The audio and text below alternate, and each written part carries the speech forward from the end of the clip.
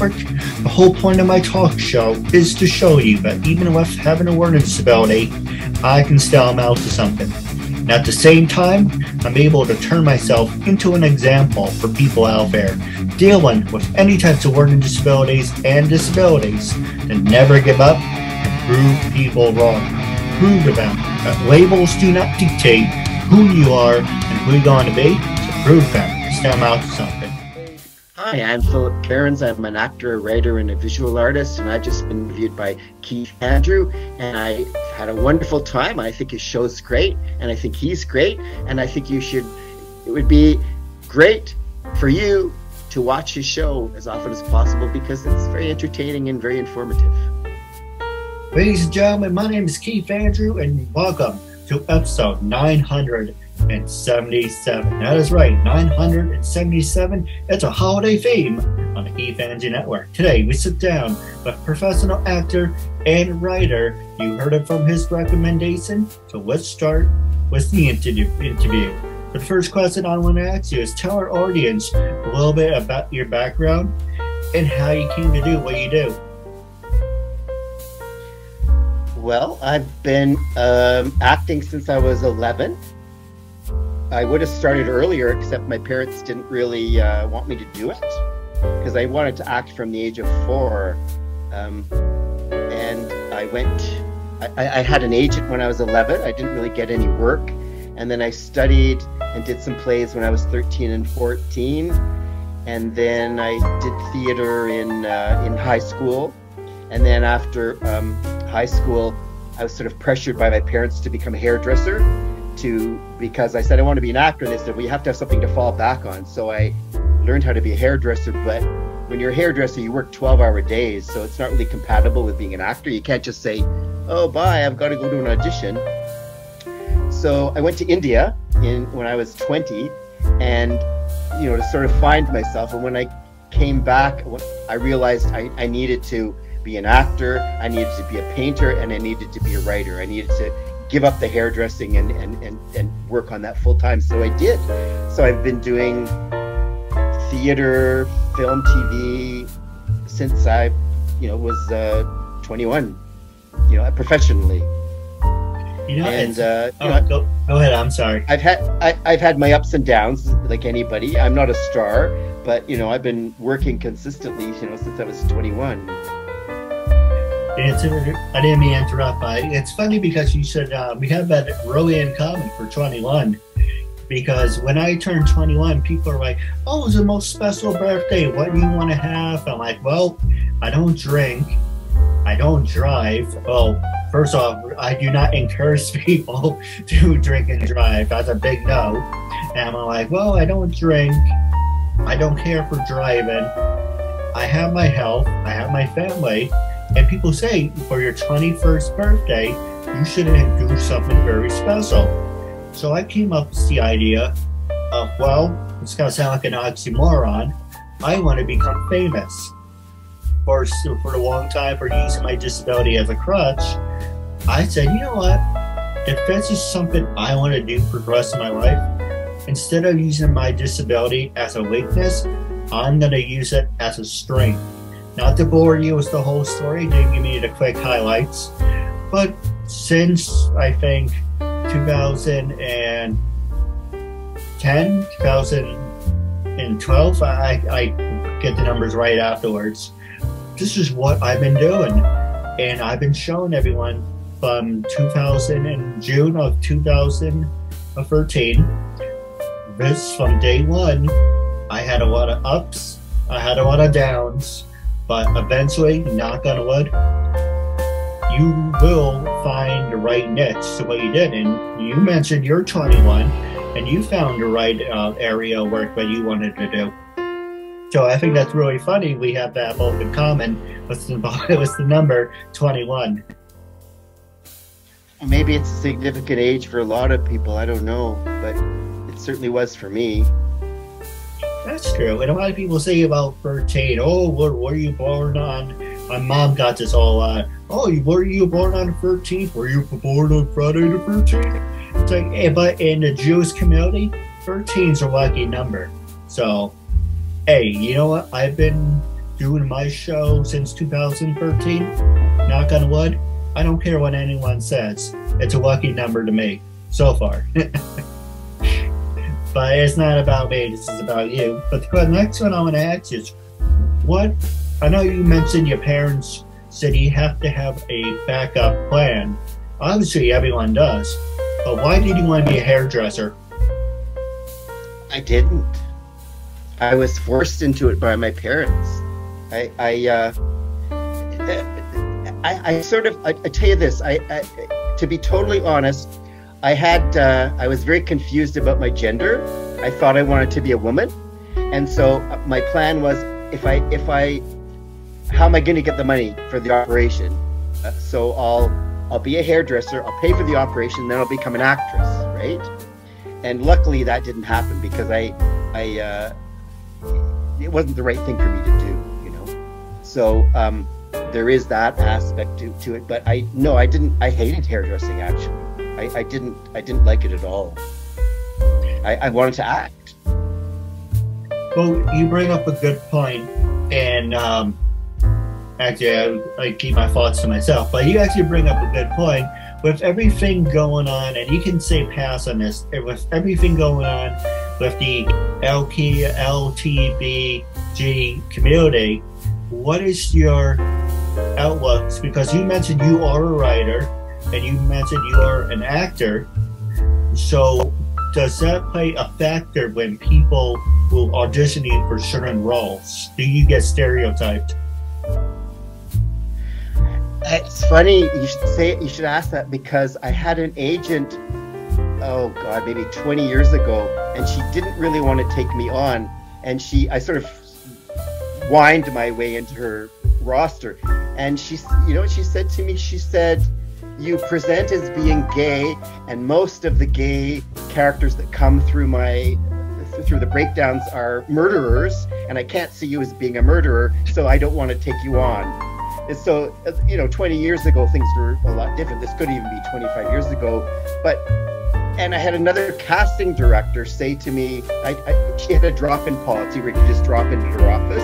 And after maybe 4 or 5 times I drop in, she said to me, I know you want to do movies and TV, but, and the but was, you're not straight acting enough. She didn't say that, but that was what she was implying. I mean, you couldn't get away with that kind of talk nowadays. It would be considered, offensive, right? But, I just thought in theater, it's a little different because there's a lot of gay men in theater. In film and TV, it's a very macho environment. And I mean, now there's lots of LGBT and trans characters, right? In film and TV, but back in the day, there weren't, So being, I'm not a butch guy, and so it's limited me in film and TV, definitely. I couldn't really play Romeo, but on the same time, I've played women, or I've played women. I played Titania in Midsummer Night's Dream, and I loved it. I don't know how that would work nowadays, but you see, I don't really consider myself male or female. I think of myself as a human being. That is, I say my gender is Philip Cairns. That is my gender. It's because I don't resonate with either gender. I don't feel, I don't feel like I'm a man or a woman. I also think it's irrelevant, because I think when you die, your spirit is genderless. The reason I think we have gender on the planet is so that people can procreate, right? We're all you have to find some ways so that the species can continue. Well, let me answer your question. Sorry, go on. I didn't mean to interrupt, but let me ask you a stupid question. I know I'm probably gonna get some feedback on this. Obviously, you're a guy, but you relate to both. So if you get married, how does that work? Well, I'm attracted to men, basically. But I'm also I don't really believe in the institution of marriage. I think staying with one person and being monogamous for your whole life BS, you know. I just, to me, I mean, I've never met the right person, you know. So I wouldn't. I mean, I'm 69 years old, and I've never been married, and I don't really intend to. I mean, you know, tomorrow I could meet somebody, but I'm not holding my breath, right? You know. So does that answer your question? Yeah, absolutely. I didn't mean any disrespect by it. Sure, of course. You know, like on the Keith Andrew Network, we ask hard-hitting questions, and we like to have fun with it too. So we ask anything and everything. And to throw myself underneath the bus, you mentioned about 20 years ago, you know, even today, I was like, hey, I'm a talk show host who has a learning disability. I'm on the spectrum of being retarded because I fall under the spectrum, you know, on the spectrum, off the spectrum, but whatever, I'm near the spectrum. So when I tell people, hey, I read and learn at 5th grade level, but look at what I accomplished, they say there's no one in the history of broadcasting or podcasting or in the entertainment industry that has a disability and that does what you're doing. And you know what? It pleases me to be the first to show you that labels do not dictate who you are and who you're going to be. And I will prove to you I can still amount to something. And you know, I'm 34 and I'm still looking for the right person. You know, a lot of beautiful women out there, but you know, there's a voice in the back of your head saying, why would she go out with you? You have a disability. What do you have to offer? You know, I would like to have the same body as The Rock and John Cena. You know, I'm skinny as a twig, but that's my body. That's my goal, to be buff. But, you know, maybe one day, maybe another, but alternative reality, as you said, when we die, we are energy, and you cannot destroy energy. Energy will be recreated and reformed in something else. Unless you believe in reincarnation and you come back as a freaking bird's nest or something. But you know what? I'm hoping. Yes. I'm hoping that. Like, I don't consider this as the only populated planet in the universe. I think there must be billions of them. And I'm hoping if I reincarnate that I don't have to come here, that I can go somewhere, you know, all this BS isn't happening, you know. I mean, there must be some place in the universe where people can get along and not be dropping nuclear bombs on each other, you know. Because things seem to be getting so bad on this planet, you know. It's like, think of Los Angeles. You have these people in huge mansions, and then you have people living in pup tents, you know. To me, that's wrong, you know. You know what? The rich are getting richer and the poor are getting poorer. But you know what pisses me off? And it's a good subject because I'm going to ask you about life in space in a minute. You know, people say, you know, and I'm not saying I'm perfect or anything, but when I hear this, it really drives me up a freaking wall. That, oh, I used to work over a retail store, and if this person will buy, you know, food and supplies, and like, okay, this is really good, and then it's end up in a conversation. She works for a charity. You're like, yeah, we're going to help people in Africa. And man, that's great. That's wonderful. You want to help people in other countries. But if you can't help yourself first, then you can't help other people. If you took every single homeless person off the street and you put them in the army, you gave them retail jobs, you just put them, you know, in the working community, you will not have a big homeless population in New York or especially in Los Angeles. If you get people off the street and back to working, things will be better. And of course, you know, once it's all better and wonderful and you don't have the homeless population to worry about, then yes, I do see the fact you can help other people. But just the fact you're shoving it in people's faces, but you're helping people overseas when you have homeless people on the streets that can't pay for rent, can't pay for medical, and they're like, the hell with them, we're going to help these people. Does that make any sense to you? Yes, I live in Toronto, and the rents here are becoming insane. So if you have a minimum wage job, you can't afford to rent an apartment. You know, you have to have a roommate, you know, in a 1-bedroom apartment, you know, or 2 people in a bachelor. I mean, it's not right, you know. And in New York City, you have like 5 and 6 people living in a 2-bedroom apartment who are unrelated to each other, you know. They're each paying $1,000 because the rent's $5,000, you know, for a 2 or 1-bedroom apartment.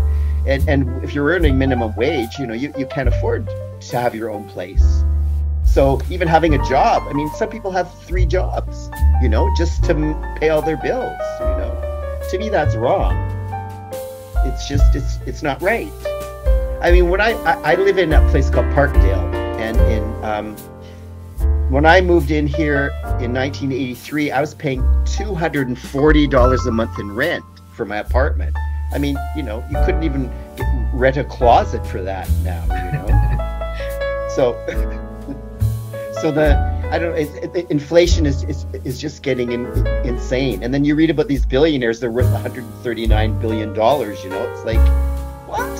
You know, I've got like, you know, $600 in the bank, you know. You know, my net worth is like, you know, like $2,000 or something, you know. It's more than what I have. But you know, since I've been really interested, and anyone who's watching, look up the smallest apartments. I think Canada would probably fall under this, but I haven't looked. But in New York, the smallest apartment in New York is $600. It looks cozy, but you walk in, you have a toilet, if you're lucky, and a bed. It's a small closet for $600 in Manhattan. And it's kind of like, really? But to answer your question, minimum wage should go up. You know, I believe it should be $20 an hour because you can't live on $15 an hour. I guess, you know, what gets me is these people, they're so greedy. It's like, I mean, who even needs $1 billion, you know? What are you going to do, buy an airplane every day? Buy a 747 every day, you know? What do you need $1 billion for, you know? I mean, there comes a point where you've got enough money, you know? That's true. And that's the big thing. People are like, oh, I have 4 houses. I mean, it's nice. You want to have 2 houses? Okay. That's a little pushing it. But if you have 2 houses, you have a summer house and a winter house. You don't need 4 houses. You don't need 10 Lamborghinis or Jaguar cars. I work in a place in Tuxedo Park, and it's really nice. It's a gated community. And this guy's like, oh, I said to this person, that's really a beautiful house. And it's like, that's not a house. That's a garage for a Mercedes. And I'm like, how many freaking Mercedes do you need? And it's so nauseating. And it's, anyway, now go to another subject. But think about it. If rich people help poor people, it will cut the problem right there. You really wouldn't have a homeless population. But people only care about themselves, and that's the problem. There's apparently a guy in Toronto who owns something like 40,000 houses, or 140,000 houses, like some ridiculous amount. I mean, I know he rents them out. I mean, he's not living in all of them, but I think some people, I think it becomes a sickness. Greed becomes a sickness, you know. It's like being addicted to a drug. You can't get enough of it, you know. It's like being you want more and more and more and more and more, you know. Well, you can't fix stupid, but you can numb it with a 2x4. And if speaking about, hopefully the orange great pumpkin doesn't become president again. You're only, you know, shit's hitting the fan right now. That's only going to be worse. But the next one... Are you in the States? Yes, I live in New York. Okay. So the next one, let me ask you while we're on, talk about politics, if I may. I'd like to hear your opinion because you're in Canada. What is your opinion about the orange great pumpkin? Obviously, he's a spy. You know, he's a Russian puppet. But do you think people are just crazy? That's why people like him so much, because they're crazy? if it's so much. I mean, I'm not a Trump supporter. I mean, I consider myself a left-wing progressive person, and him. I think the man's. I don't know. I think he's insane. You know, I think he's delusional, and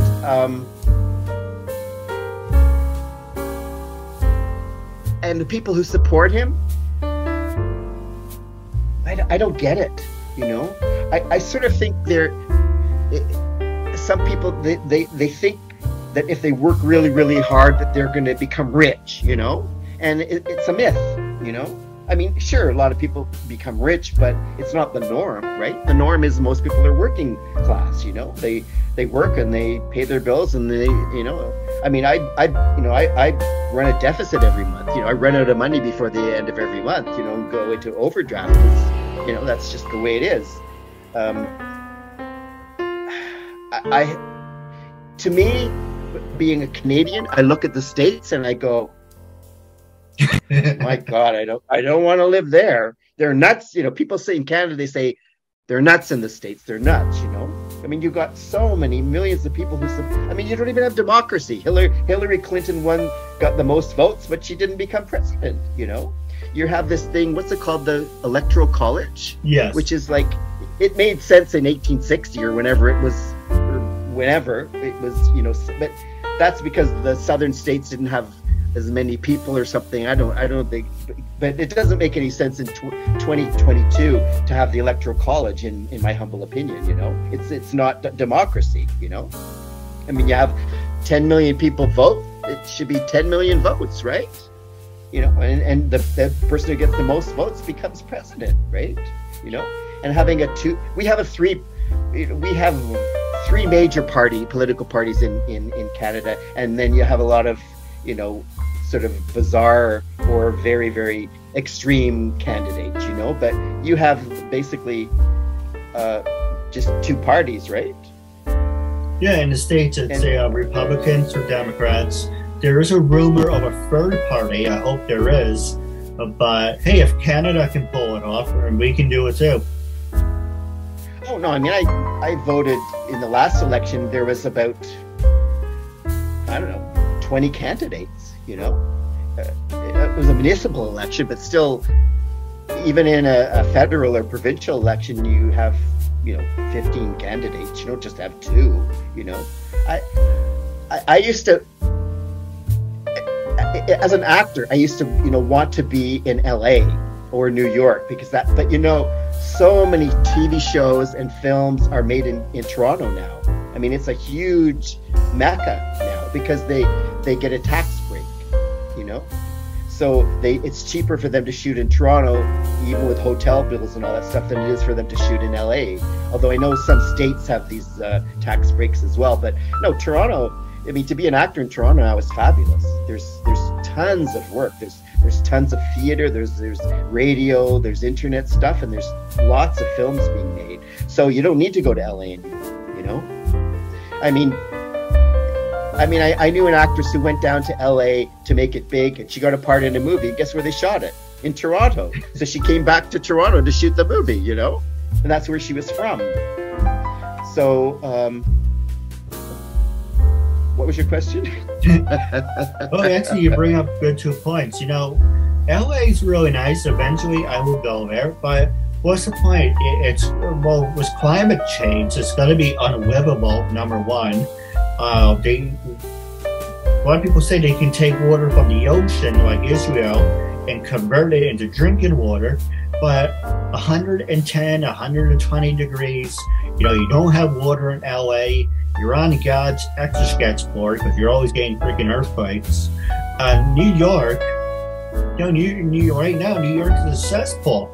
But here's a story. I don't know if you saw, I think it was like CBS or Fox or NBC or whatever. This guy was arrested. He's mentally disturbed. He went out. He wanted to kill this woman. Instead of shooting the woman, he shot a 96-year-old guy in a wheelchair. So he got arrested, and then he got out. They let him out, and then he did the same thing again. He killed 2 other people, and the guy's like, Oh, yeah, I know that person. He was arrested 12 times. Arrested 12 times? What the hell are you doing out on the street? And then you have other people who are arrested 15 times, 35 times. It's a sick joke, because right now, the no bail war, it's complete bullshit. You should bring back mental institutions. If you're insane, lock your ass up. We need people to arrest people, not say, okay, give you a slap on the wrist and don't do it again. It's a sick joke. It's like, really? He was arrested 15 times? Why is he still out on the street? I don't think Toronto has that problem.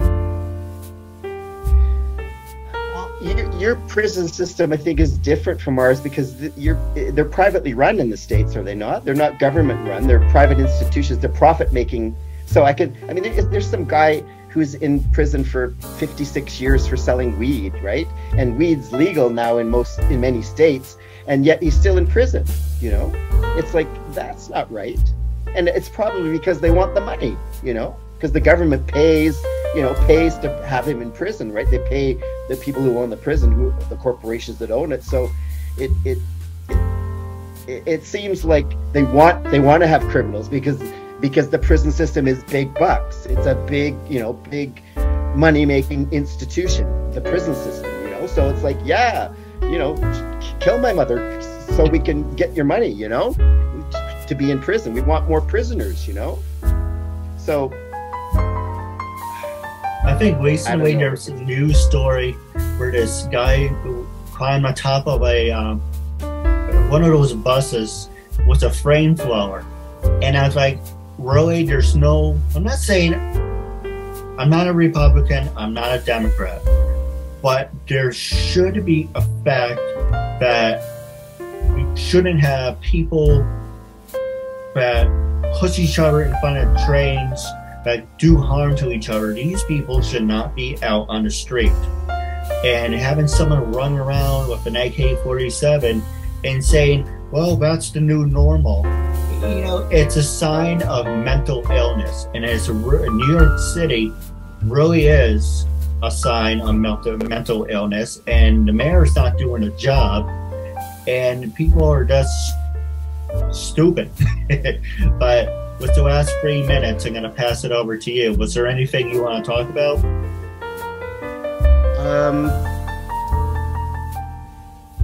Yeah, I want to talk about my book. I have a book out called Hollywood Poems and Other Diversions, which you can get from Amazon. It's poems about Elizabeth Taylor, Anita Ekberg, lots of old-time movie stars. And then there's a comical section called Bedbugs and Cockroaches, where sort of there's stories and poems that are very funny about cockroaches and bedbugs and how they interact with people and stuff like that. So that book is available to your viewers. It's not expensive, like $17.99. And I have a website, philipcairns.com, philipcairns.com, and I have some of my artwork is on it, and my poetry. I desperately need to update it. It's a little out of date, but life happens, right? No, absolutely. Now, I do have a couple questions for you off the air. But if you're watching on all social medias, Facebook, YouTube, Twitter, and LinkedIn, make sure to like and subscribe. Now, one thing I do want to clarify, we on the Keith Andrew Network talk about everything and everything. So if you have your emotions on your sleeve, maybe we're not for us. But that being said, the opinions of the hosts and opinions of the guests do not reflect the Keith Andrew Network brand. We're here to have a good time, share our stories, and support people with disabilities. That being said, freedom of speech, self-expression. As long as you're not hurting anyone, it's just good. You can think about like it's a therapy session, and in a way, it's entertainment. So we're here to have fun. Don't take anything seriously. But like I said, at the end of the day, we live only once. But with that being said, it was a real honor and privilege have me as a guest. All of your social media links will be on the bottom of the description, will be in the description. And until we meet again, thank you for being a guest on our show, and I'll catch you later.